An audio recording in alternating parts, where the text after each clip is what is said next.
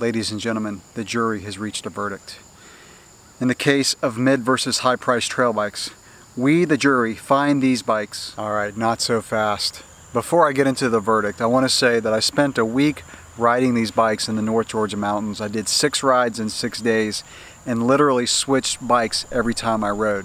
So after that, I feel like I can give a pretty good opinion of how these bikes compare. I do want to say that as I give the comparison of these bikes, I'm talking about how they come out of the box, because that's where we're at in this project. I'm not going to talk about switching components, switching wheels. I'm going to talk about how these bikes compare as they come from the manufacturer. I also want to say that I'm going to talk about these bikes as they compare mid versus high price trail bike, not Trance versus Trance. I may do a little comparison of how these two Trances compare, but most of this focus is going to be on how a mid versus high price trail bike compares. The first thing that I want to talk about is how the components compare. In braking, I literally noticed no difference between the SLX and the XT brakes. I like the adjustment on both. They're both the same as far as how they adjust. The modulation felt the same, the power felt the same.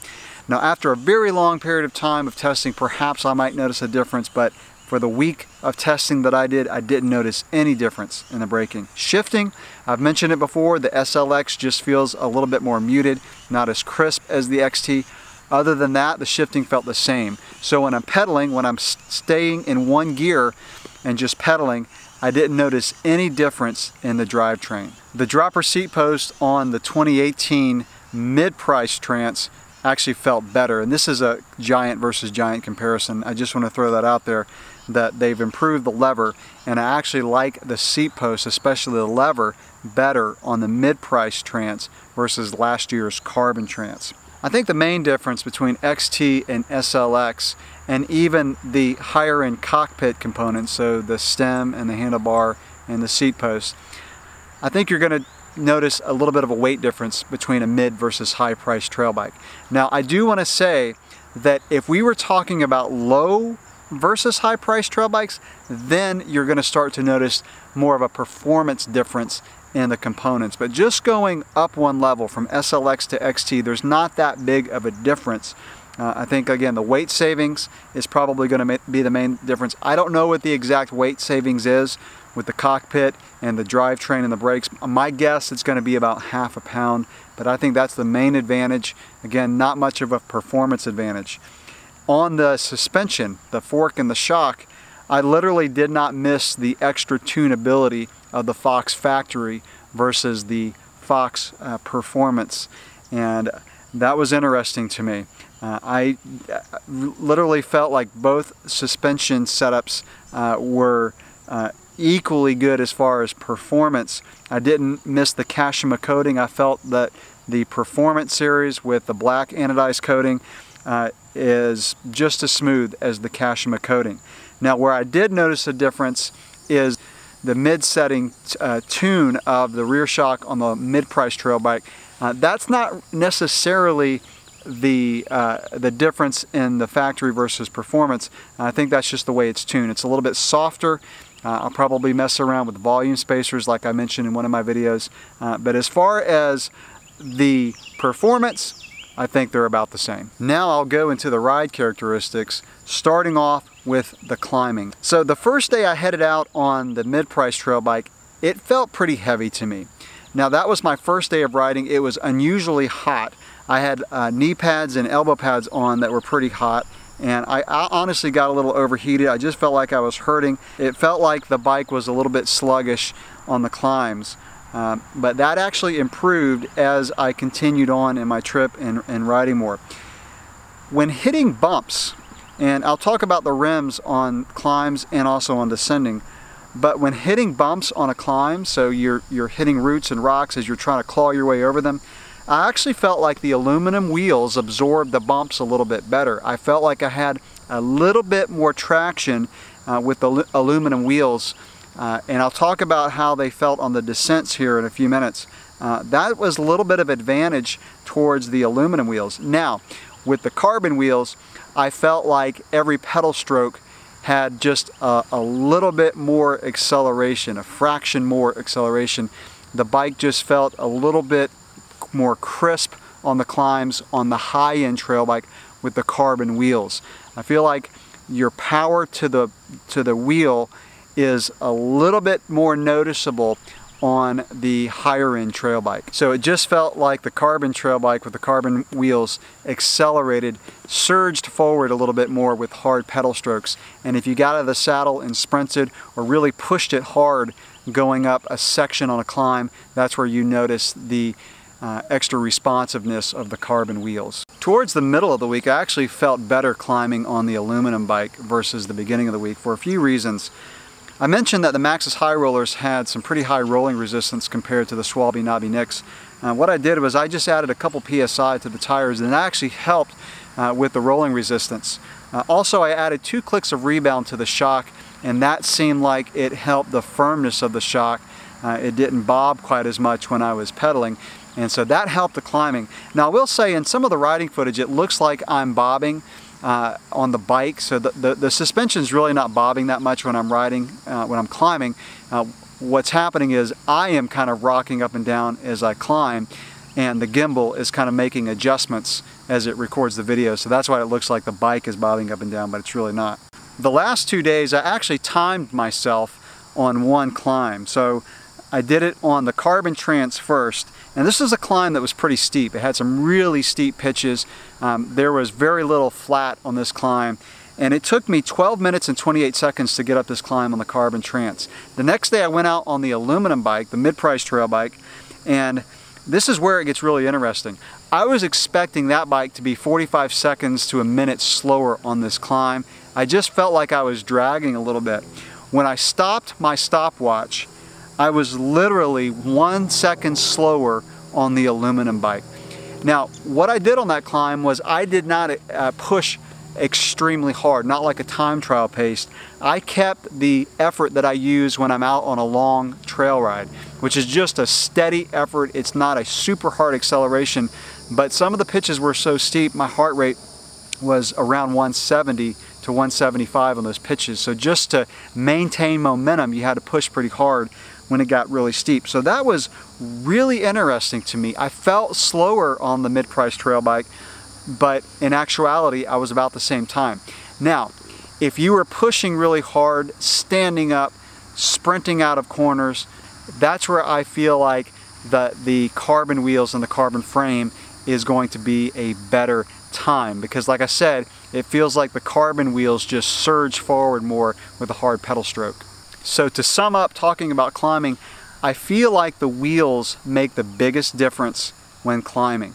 I feel like the lighter weight, the less rotational weight of the carbon wheels over a long ride is going to make the bike climb faster. Now let's talk about descending. And the first thing that I'll say is both of these bikes are a blast to ride on downhills. I mentioned the rims, and this is where it gets interesting to me is, you know, I haven't been on aluminum rims in a couple years. I've been on carbon rims on my trail bike and my cross-country bike for the past years. So it was kind of a revelation to me descending on aluminum wheels. There's some advantages and disadvantages over carbon. I honestly didn't think there would be any advantages of aluminum over carbon rims, but there are. The aluminum rims feel softer in a good way. So when you're plowing through chunky rocks and chunky roots, it feels like it's more of a thud than a pop with the aluminum wheels versus the carbon. So it actually feels like the bike has a little bit more travel and a little bit more comfortable over that stuff. Now where the carbon wheels really have an advantage is the fact that the bike feels more responsive on a downhill. So you feel like you can change your line quicker. It feels like you can pop off of stuff easier. It just feels more lively and more responsive, and I actually like that feel. I do prefer the carbon wheels, but I could easily live with the aluminum wheels. So the carbon wheels really reward the rider who likes to throw the bike around, likes to ride aggressively. It feels like the bike is lighter and more responsive with the carbon wheels. What also helps the bike feel like you can throw it around better on the descents is just the fact that it's lighter. So the higher end trail bike is 3 pounds lighter, and you can feel that not only on the climbs, but you can also feel it on the descents. It just feels like you can maneuver the bike a little bit better because of it being lighter weight. I'll also mention that the aluminum wheels can actually be more forgiving. So if you're a little bit newer to the sport and you're still learning how to really manage a bike on the descents, the aluminum wheels can actually absorb bumps a little bit instead of throwing you off a line by jarring you. So you do get a little bit more jarred on the carbon wheels, so it just takes a little bit more skill to keep those wheels from not bouncing around. The higher end trail bike, because of the carbon wheels, also feels more precise when you're cornering. And the faster you're going, as in on a descent, the more the advantage the carbon wheels have in keeping the bike in line when you're cornering. Now I want to move into my conclusion, my verdict, so to speak, of how these bikes compare. The first thing that I want to say is that the mid-price trail bike category, I think, is the sweet spot for value. It's going to give you the best bang for your buck. And that category I would classify kind of between $2,500 to $3,500. The nice thing about the mid-price trail bike category is I really feel like any level of rider is going to have fun on this bike. If you're newer to the sport and you've never ridden a high-end trail bike, you're honestly not going to miss out on a whole lot with a mid-price trail bike, and you're really not going to know what you're missing by going with a mid versus a high-price trail bike. The person that's going to benefit most from the higher-end trail bike is someone who rides aggressively, because the bike responds better to rider inputs. It's going to accelerate faster. It's even going to brake better because of the carbon wheels. And also, it's going to climb faster, especially when you're pushing hard. I've said this before, and it's worth mentioning again, that in your bike buying decision, you need to consider who you ride with. If you ride with people who are on cross-country bikes and you're on a heavy trail bike, it's not going to be a lot of fun trying to keep up with them on the climbs or even waiting for them on the descents. Now, if you're looking for a longer travel bike, like a trail bike, but you also want to be able to keep up with the cross-country crowd, then you're going to need to spend money on the higher end trail bike.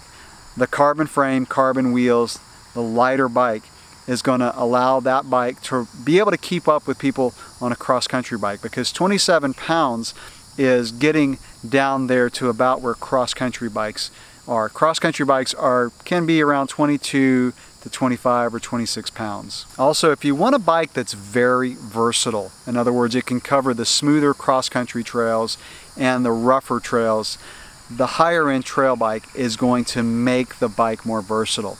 A 30-pound bike is not going to ride as quick and nimble and accelerate as fast as the lighter, higher end trail bike. If you're really just focused on descending and you don't care about taking a little extra effort or time to get up the hill, the mid-price trail bike is going to be fine. Yes, the carbon wheels are going to be more responsive on the descents, but like I said, there's an advantage to the aluminum wheels, and they really don't feel that bad at all on the descents. The last thing that I want to mention is just the possibility of doing a wheel upgrade on the mid-price trail bike. That's where you're going to gain the biggest performance advantage. So if your budget only allows you to get a mid-price trail bike, don't worry about it. Get it, get on the bike. That gets you out on the trail riding a very good bike, and then down the road, a year or two later, save up money for a carbon set of wheels. That's going to really increase the performance of the bike. Some people have kind of asked, well, can you really feel a difference between aluminum and carbon? It's just a material difference. Does it really make that much of a difference? Yeah, it really does, and you have to experience it. It's kind of like if you have a Honda Accord, and a really nice Honda Accord, the handling is going to be sharp, it's going to feel great, but then if you drive a really high-end sports car, let's say a Ferrari, and the handling is just that much sharper and that much crisper, that's the best analogy that I can give of riding aluminum wheels and then going to a carbon set of wheels. So that will wrap up this video in my mid versus high price trail bike project. The next thing that I'm going to do is I'm going to swap the wheels, mainly putting the carbon wheels on the aluminum bike, and I'm really going to say how much of a difference I feel it makes by upgrading to a set of carbon wheels. So as always, if you have any comments you'd like to leave, go ahead and drop them below. Thanks for watching.